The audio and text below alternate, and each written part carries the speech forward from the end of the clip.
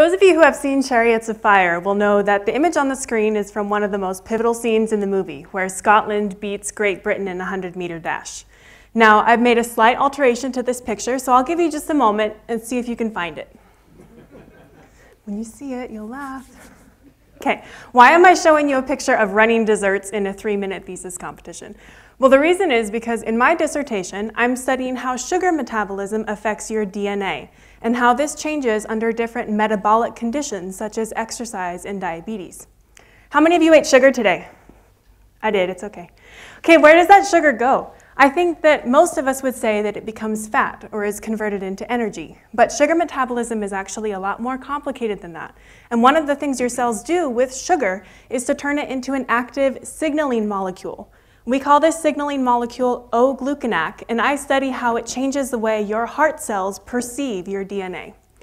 O-gluconac is unique because it attaches to proteins and it changes the way that they function. We have discovered that some of its targets are a group of proteins called HDACs. And HDACs do a very important job because they regulate DNA compaction inside of cells.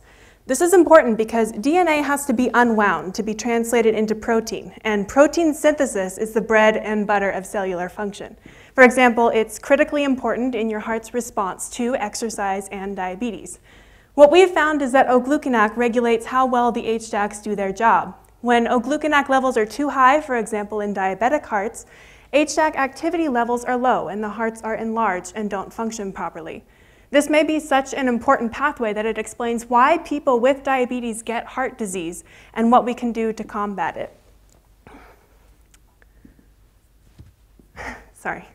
It may be such an important pathway that it explains what we can do to combat it. Now, this is important because we currently don't have a way to treat diabetic heart disease.